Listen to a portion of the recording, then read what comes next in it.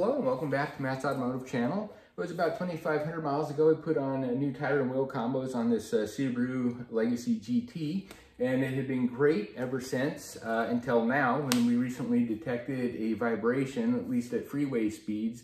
Definitely through the front wheel. You let go of the wheel and you can kind of see it shake back and forth. So my hunch is, since these wheels were perfectly balanced when we put them on, that it's likely that a weight or something has fallen off the wheels and has caused some kind of imbalance. So anyway, in this video, we're going to be taking all the tires and wheels off. We're going to check the rears too since we got this out. But we're going to be putting all the wheels onto this Harbor Freight bubble balancer and see if we can detect any kind of imbalance in the wheels. And if so, we have some weights here that we can go ahead and put on the wheel and get it back into balance. So anyway, with that said, let's go ahead and get started.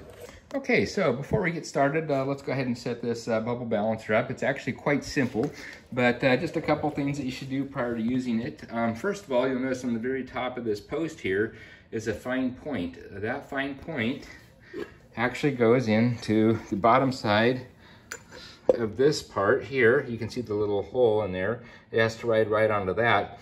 So anyway, since that's going to be swiveling back and forth on this, we want to reduce the amount of friction as much as possible. So before using it, I'm going to go ahead and put a little dab of oil into that hole there. All right, so let's grab a little oiler out, and we'll just go ahead and put a little drop down there in the very middle. There we go.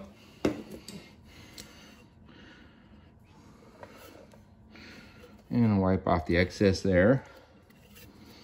And then,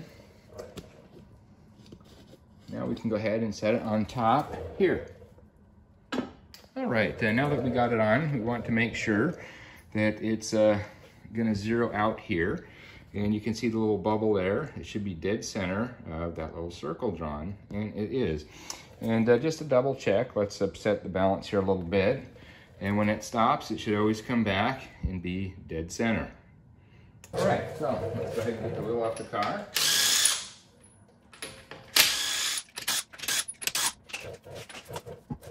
Okay, before we can use the balancer, we need to get the center cap out. So in most cars here, most wheels, you can just go ahead and tap it out. There we go.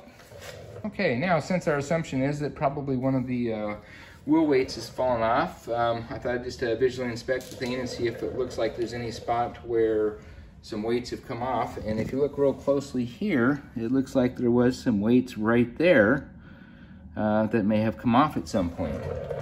So anyway, we'll go ahead and put it onto the balancer and see if we can confirm that this is the portion of the wheel that needs the additional weights. So let's go ahead and set the wheel down here on the balancer. And this is kind of a self-centering thing. Since it's cone-shaped, it kind of, as it sets down to the cone, centers itself. All right, and then once it's on here, we can move this back and forth, and when it stops moving, it should always come back to the same place. If it doesn't, then there's probably too much friction on that little point that we oiled up, and you might want to take a closer look and address that. So anyway, let's take a look here and see what it looks like. Okay, so let's look down here a little closer on this bubble balancer, and you'll see that the bubble, although it is within the circle, is not dead center. I wish they'd make that circle a little smaller, but you definitely want that bubble dead center. And if you look at it, I'll push on this side of the wheel, and you can see the bubble goes that direction, which means we need to add weight where the bubble is closest to. So if we were to add a little weight over here on this side, you can see that we can bring that bubble more in center. So what we'll do is we'll set some weights around the side here, play with it until we get it perfectly balanced. So I got some weights here. These particular ones are 1/2 ounce. I also have some here that are 1/4 ounce. And so anyway, we'll take some of these, play around with them, and we'll set them right so they're about the same distance as where we'd actually be putting them onto the wheel. So let's just kind of play around with this for a bit until we can get it perfectly balanced.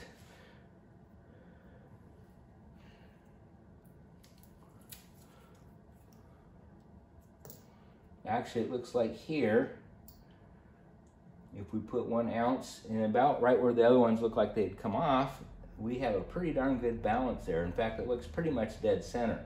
So that's what we'll do. We'll go ahead and prep that surface there and then add these weights and then check it once more. And if it's dead center, we got it balanced. So as you can see here, there's a little bit of adhesive here that we need to pull off if we want the new weights to stick well. So anyway, since I'm going to pull that off, it could potentially change the balance a little bit. So once that's all cleaned up, I'll put the wheel back onto the balancer and we'll check the balance one more time before we actually add the weights. Okay, so as to not damage the wheel, many of these are an alloy wheel or aluminum, so they're very soft.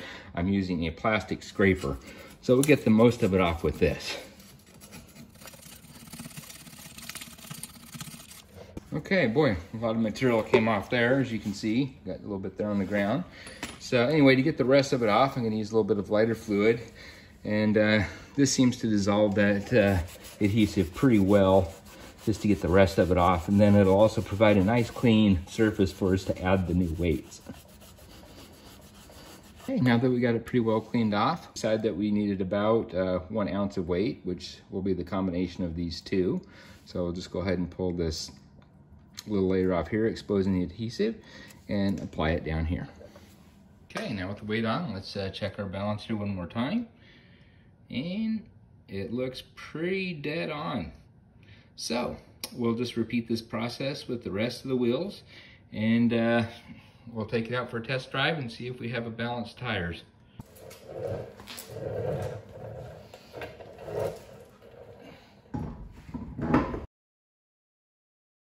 Now, one thing that I'd like to point out, one of the weaknesses with the bubble balancer is it does a static balance. So, in other words, as you're looking down onto this thing here, it will tell you whether everything is balanced across the board here. But what it doesn't do is determine if there's any abnormalities in the weight distribution from side to side of the wheel. So, for instance, let's just say you added on 1 ounce here on this side, and then you added another ounce down here on that side, it would still be statically balanced. However, when you spin the wheel, it would try to wobble back and forth like this because each side of the wheel has a different balance, even though it's statically balanced going across.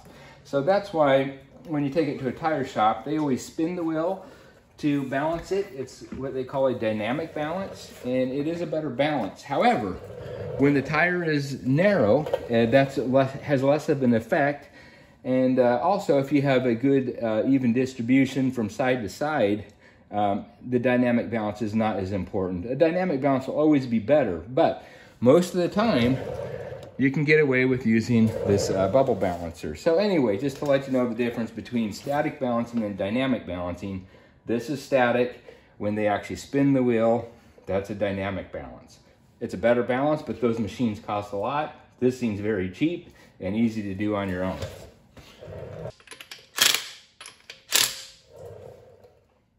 Okay, and then once you have your wheel back on, don't forget to put your center caps back in. Just push in, and then you're done. Now we'll have to lower it and then torque the wheel to spec.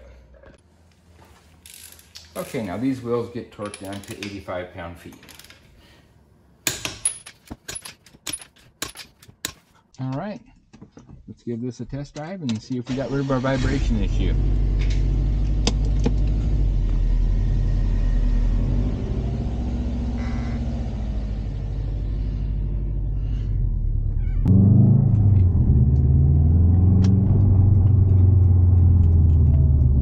All right, so let's get her up to speed here.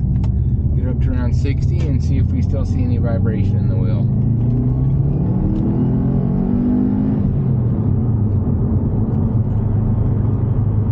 Absolutely perfect. No vibration whatsoever.